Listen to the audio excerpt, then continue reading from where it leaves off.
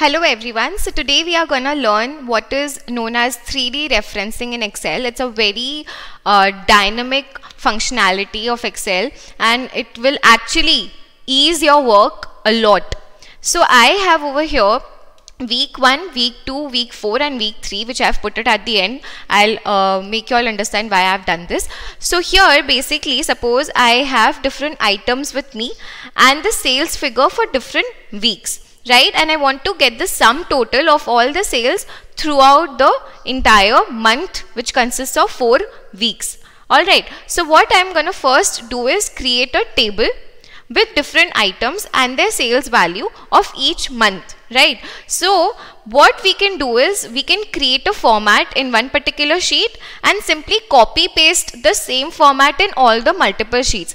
Instead of doing this, what else we could have done is that create a format in one sheet and without copy pasting or move and copy your sheet or duplicating your sheet, I want the same format at the same time to be created on all the sheets which I have over here.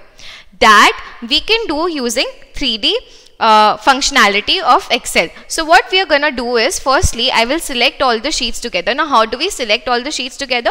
You can click on shift. You can click on shift and select the different sheets like this, or you can simply just select week 3 over here. The moment you do this, all the sheets in between get selected on its own.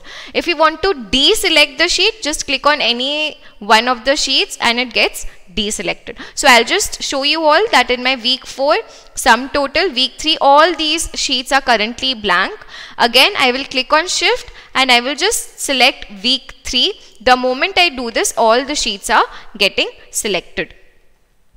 So when all the sheets are getting selected, here I will just simply write maybe items and the sales value, and if I want to just give it a little formatting, I'll keep it in bolds and I will give a thick bottom border. Now we have different items, so I'll just write down the different items: pen, pencil, we have notebooks, we have maybe erasers, etc. Okay, so these are the different items which I am selling throughout the week. So this is my basic format.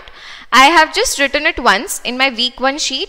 I'll just select any one of the sheets now. Maybe I'll select week 2. The moment I do this, now you can see that all these sheets have the same format. So I have just written it one time, but I have selected my sheets in the first place. So this thing is the same action which I performed in week 1 has been performed in all the different sheets. Right, now I will just simply let me put in the sales value for all the different weeks which we have over here. So I'll just randomly put in numbers, just randomly putting all the numbers over here. You can take any random numbers.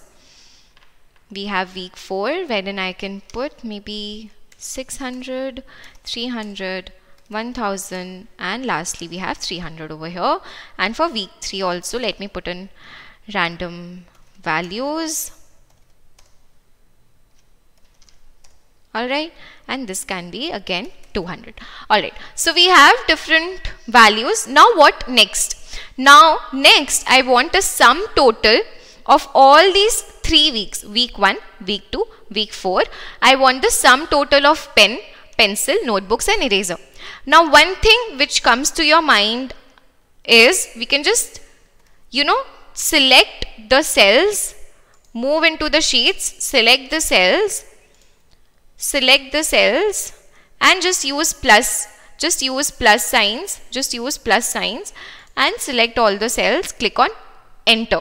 The moment you click on enter, we have the answer as 1200. So what we did is we went through different sheets, selected the cells that we wanted to add and just click on enter. But what if you have 20 of sheets, 30 sheets, 10 sheets, you will go to each sheet and just select each cells. It is so cumbersome, so time consuming, right? So in order to avoid this, we again have this interactive functionality provided by Excel. So what do we do? Instead of doing so much of hard work, what we do is we just write the name of the function sum and then we move to the first sheet, week 1, select the cell B2, where all my sales value of item pen is given to us. I will select this cell.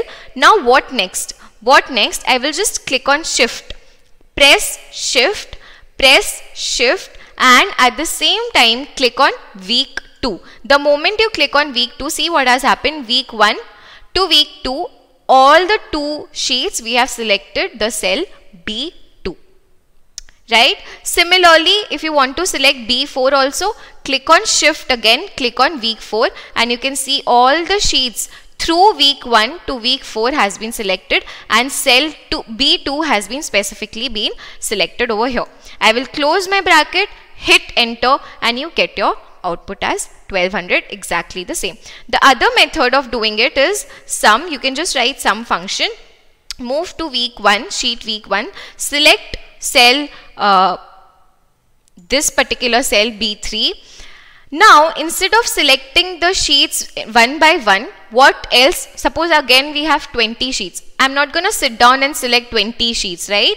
What I can do is click on shift and click on sheet week 4. The moment you click on week 4, see what happens. I'm clicking on week 4, shift has an, I'm pressing shift and clicking on week 4. The moment I do this, all the sheets have been selected in between. So week 1 to week 4, all the sheets which are there in between gets selected automatically. And I'll just simply close my bracket, hit enter, and we have the answer. Here I will just drag my cursor and we have answer for all these different sales. Now what about week 3? So suppose week 3 sales figures were distorted and it went for a review.